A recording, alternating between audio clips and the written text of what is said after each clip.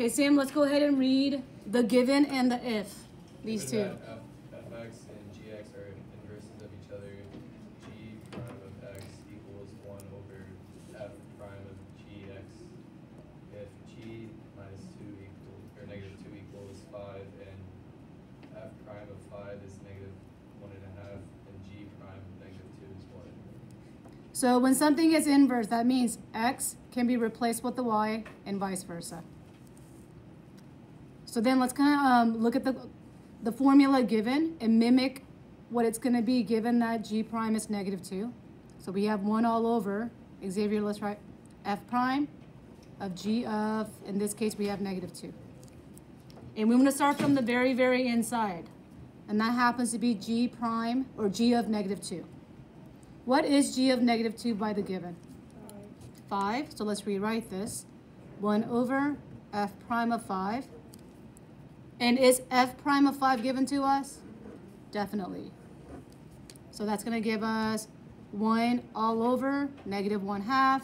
And if it's a multiple choice, it's not going to be a fraction over a fraction, but what? Negative 2. All right, let's go on to the next one.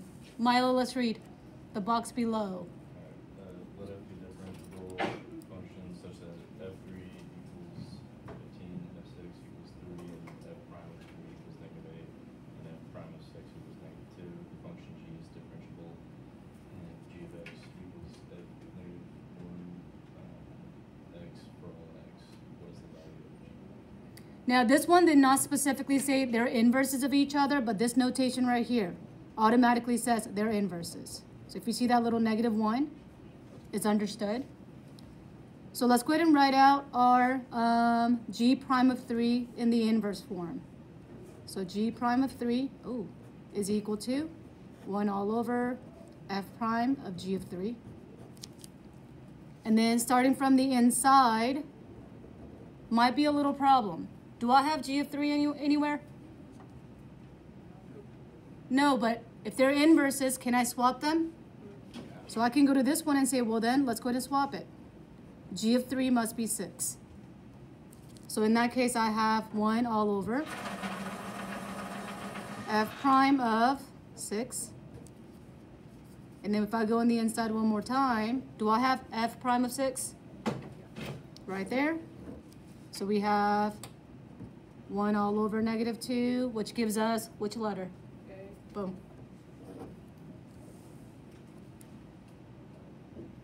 Okay, Allie, go ahead and read the last one on this page. Let f of x equal 2x plus 1 to the 3rd power, and let g be the inverse function of f, given that f of 0 equals 1. What is the value of g prime of 1? So it's stating that they are inverses of each other.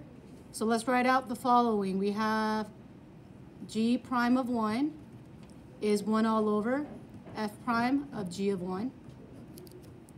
So when I go in the inside, what is my g of 1?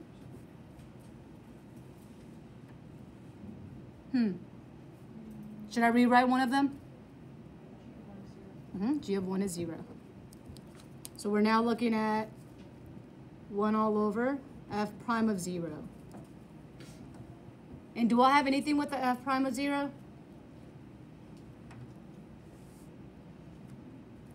If I know my f of x, can I go ahead and derive that and find the f prime and then plug in the 0? Yeah. For sure. And that's going to be our chain rule. So a reminder on the chain rule is bring the power down, keep the inside as it is, 1 less the power, and then we derive the inside, which is times what? 2. And at this point, all I need to do is plug in the 0. So f prime of 0, that's going to give us 3 times 0 plus 1 all squared times 2. So how many would that give me? 0. Oh no, because 0 plus 1 is 1, 6. So our final answer will be 1 over 6, which is D.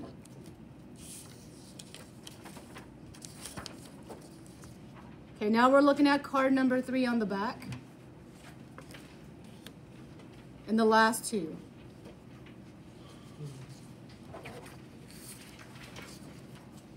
And it's already on the worksheet, so you don't need to write anything down. But I might write it in a different form. So if we're looking at inverse trig derivatives, y'all remember what else represented arc sine last year? That arc simply meant what? Sine inverse, sine tangent, and then or tangent inverse. They mean the exact same thing. But since in college you'll most likely use the arc, let's kind of get in the habit of that. So we have the following that could be written in a different way. 1 all over my denominator times a u prime. They mean the exact same thing.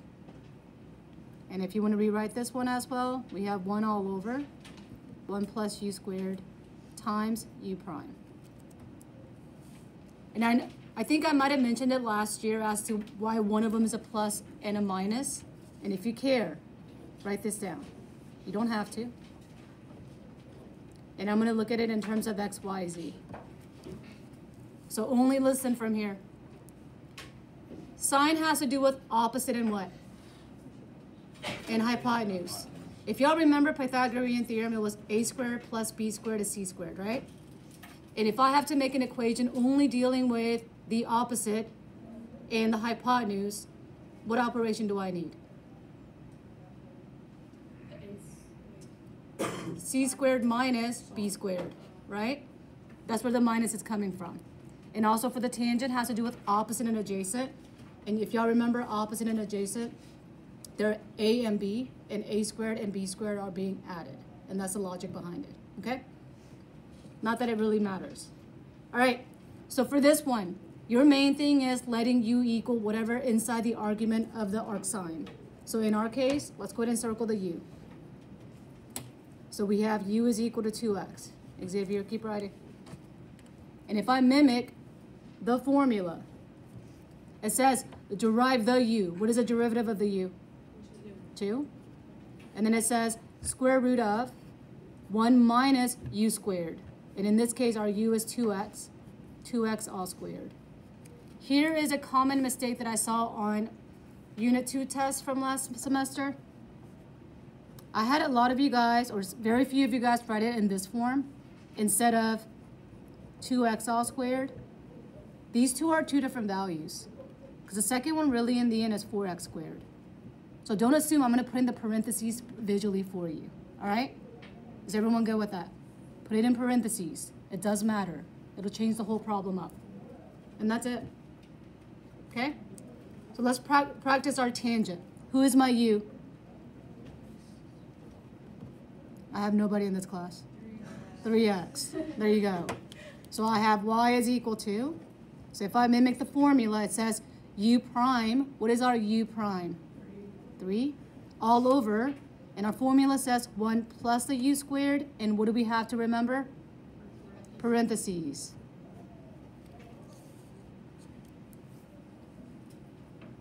All right. For C, how many locations do you see are x? 2. So what are we going to use? Product rule. That's a lot of writing right here. Wow. Okay. So for the product rule, what is the derivative of the first one? 1. And then I keep the second one as it is. And then we add, keep the first one, and we derive the second piece. The second piece is where we need our u value.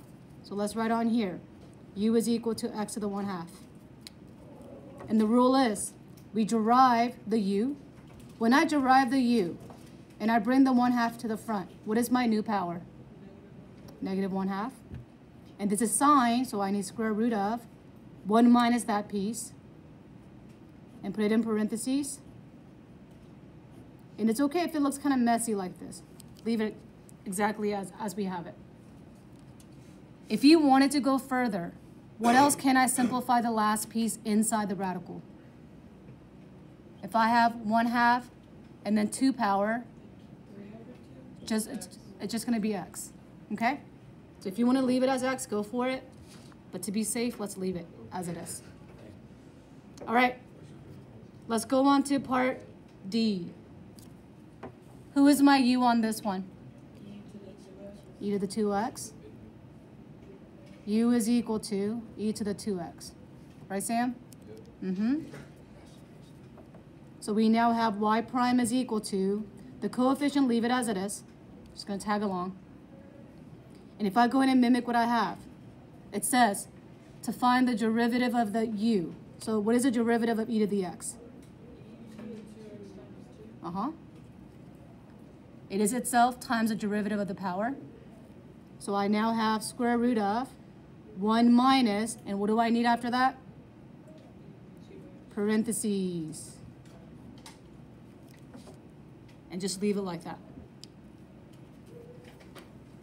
So as a reminder for the homework, I'm not gonna do the last one.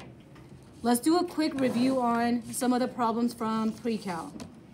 Because I know what the inverse is, we have to find the angle measurement, and maybe you forgot some of the topic. So write the following out. This is gonna be homework help. Y'all ready? And I'm gonna go over 2 problems. The first one I'm gonna go over is arc sine of 1/2. When given the ratio, if you recall from last year, you're asked to find the angle measurement. Sine has a ratio of opposite over what? Hypotenuse. So if I were to draw this right triangle, and here's my angle measurement. My opposite is right here. Hypotenuse has to be the longest side. What does that make my side measure be right here? Radical 3. What do you guys remember about the opposite of the side 1? How many degrees? 30. And what was that in radian mode? Pi over 6, very good. And that will be our final answer. Just as a reminder. I'm gonna do one more as a reminder. Let's do one with the arctangent. And let's say I give you an awkward number like radical 3 over 3. And we know tangent has to do with what over what? Opposite over adjacent. But the problem is, there's not a combination of radical 3 and 3 at the same time in our special right triangle. So if y'all remember back last year, I had you guys unrationalize. And when I do, we get 3 over 3 radical 3, which then gives me 1 over root 3. So let's draw that. So here's my x. So my opposite is 1 this time. And then adjacent is radical 3. And that's going to make my hypotenuse no matter what too. And again, what happens to that angle? Is it pi over 6 again? So if you see a number combination that's different, go ahead and undo the rationalizing and it will give you the value. Do we need a reminder on the special right real quick? The ratios? Yeah. Okay. Let's write out. We have 1 root 2, and we also have 1 root 3 and 2. And if y'all remember, it was 45, 45, 90, which was pi over 4, pi over 4, and pi over 2. And we used that the whole semester. And then we had 30, 60, 90, pi over 6, pi over 3, pi over 2. Good?